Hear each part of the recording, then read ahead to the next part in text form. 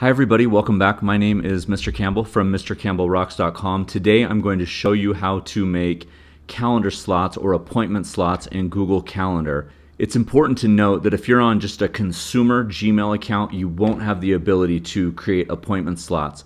You need to have a Google Workspace or G Suite, as it used to be called, account. If you have a Google Workspace account and for whatever reason it's not showing up, you need to contact your Google administrator to have them turn that on, either in your business or in your school district. Let's jump into that right now. I'm actually in a G Suite account here that I use, and today is January 3rd, 2022. When I click on the day to create a new event, I have four options. I have an event, I have out of office, tasks, and appointment slots. Well, I want to set up appointment slots. When I click on appointment slots, it's going to give me some options, and then I can click on more options as well to kind of expand that. So I'm going to click on more options. You'll see here that I have the time frame here of when I want to have my appointment slot. So I'm going to go from 12 p.m. to 7 p.m. And I'm actually going to take that from January 3rd all the way through this week. Now you also have the option to modify how long those appointment slot durations are, whether it's 30 minutes, 60 minutes, 120 minutes. So let's put in 60 minutes just for this tutorial.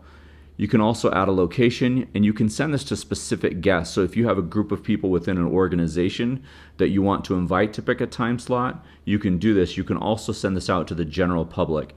I'm going to show you both sides of what that looks like, both on the creator side, which is yourself, and then on the consumer side or the parent side, if you work in education, what that looks like for the parents for them to log in. So I have this here. You'll notice when I click on this calendar's appointment page, if I click here, it'll pull up a blank page. There are no calendar slots set up yet because I have not saved that calendar event. So this is what it looks like before. If I come back over here, I've got everything set up the way that I want. I click Save here. You'll notice that on my calendar, it's just a blue line throughout the whole week.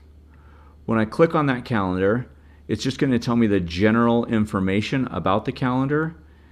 To see what the parents or the consumers are going to see to sign up for slots, I can click right here and go to appointment page for the calendar. So what you'll see here is you'll see that every day, Monday through Friday, I have appointment slots from 12 to 12. Basically, it's all day long.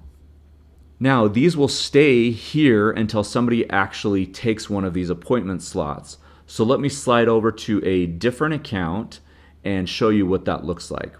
I'm now over in my other account. Essentially what I've done is I copied and pasted this link right here at the top of the page and the URL. That's what I'm going to send out to the public or to the community. This is what I would see here. This is the invitation, and I would click on any one of these slots.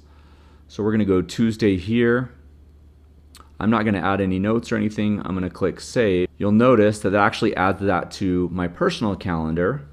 Again, this is the consumer or the parent or the student if you're setting up appointment slots. That's now disappeared from the options to select.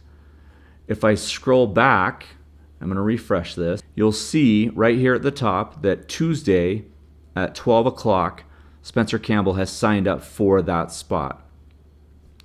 Again, if I go back here, I'm going to do this again, set up another appointment on Wednesday, save that. I'm going to refresh this. You'll see that those slots are now taken up by that parent or that consumer or that client or however you're organizing this to go to that spot. So to view this calendar at any given time after the fact, so I'm going to close both of these out. Again, this is what it looks like just on your normal Google Calendar. If you want to see the appointment slots, click that event, go to appointment page for this calendar, and you'll see all of the slots that you still have available. What you'll also notice about your personal calendar is when an appointment slot gets taken, it actually adds an event to that calendar. And I have that information here now. I can add a Google Meet, I can add a Zoom link. You'll see who's attending. If you have more questions about Google Calendar, you can follow the link. Thank you for watching this video all the way till the end, and thank you for what you do for kids on a daily basis. If this video saved you time, energy, and frustration, go ahead and like, subscribe, and share it with your teacher friends. You can subscribe by clicking up here, or you can watch another video either here or here. Again, I love you, I appreciate you, and I'm glad that you're here.